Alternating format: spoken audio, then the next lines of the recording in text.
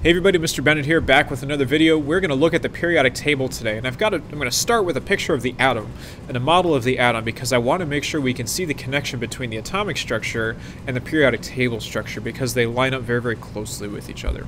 And the model we're going to use, remember we use models because I cannot see atoms, is called the Bohr model. And this one's out of date. We don't use this anymore as our basis for atomic quantum mechanics stuff, but it still matches the properties on the table well enough to where we can apply it here, now, today, in a simplistic way.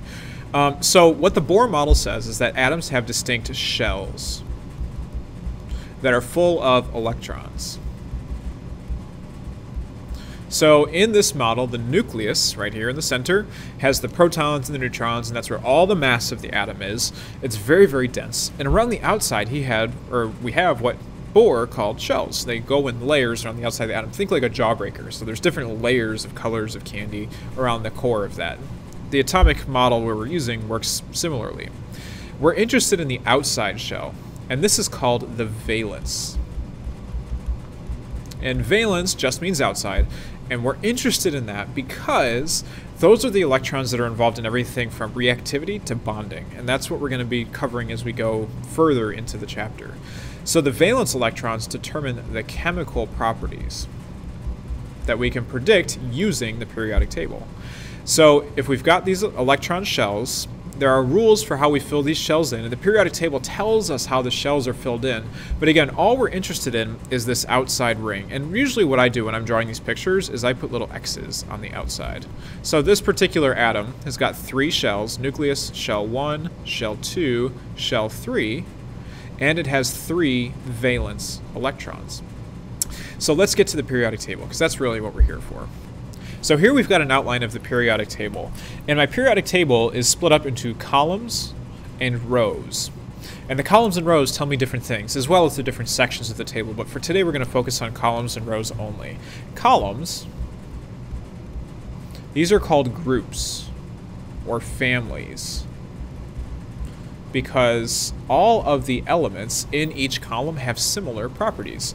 And what the columns tell us is the number of valence electrons.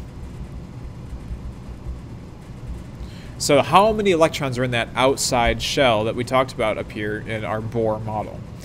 Now, when we're numbering, there's a little bit of a, not a trick to it, but there's a little bit of a technicality you have to pay attention to. On a modern periodic table, this middle section is called the transition block, or the transition metals. If you look at your numbering, it numbers 1 through 18 straight across, 18 columns on the periodic table. If you look at the Roman numerals, we have group 1A, 2A, and then we go to 3B, because this block follows different rules than the main group elements, these tall sides. I'm going to skip the 1 through 18 numbering just to keep things clear. So we're going to number our periodic table across. This is going to be group number 1, group number 2, and then we skip the middle, group 3, 4, 5, 6, 7, and group 8. So number those columns, groups 1 through 8, or family 1 through 8 across your periodic table. What that means is every element in group 1 has 1 valence electron. Every element in group 2 has 2 valence electrons, and so on 3 through 8. This is very important when we get to bonding. I'm not going to dive into this too much right now. So that's the groups, so the columns on the periodic table. They tell me the number of valence electrons. We also have rows. Rows on the table are called periods. And periods, they tell me, I'll do this one in red, they tell me the number of shells. And if you notice on your periodic table, there are 7 rows. So this is numbered 1, 2, 3, 4, 5, 6, and 7. So the atoms down here at the very bottom have 7 of these electron shells around their nucleus. They're very large atoms. The atoms at the top, like hydrogen, only has 1 electron shell.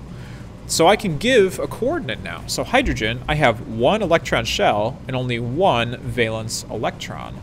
So if we were to redo this, you don't have to do it on your paper, but if you're just watching, I have 1 valence shell and it gets 1 electron in it. This would represent a hydrogen atom. Helium is still in the first period. It has 1 shell, but this one actually has 2 electrons, and I'm going to talk about that in class another day. Don't worry about it right now. This is the basic outline of the periodic table, the rows and the columns. So groups, they tell us the number of valence electrons. Rows, they tell us the number of shells in the periodic table. The other thing that we can figure out from the periodic table is what forms an ion, or what types of ions are formed. And an ion is simply an element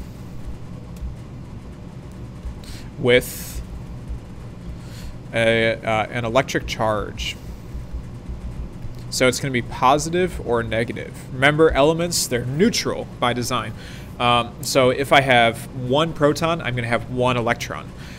Elements on the left side of the table, so these are on the left, they lose electrons and they become positive.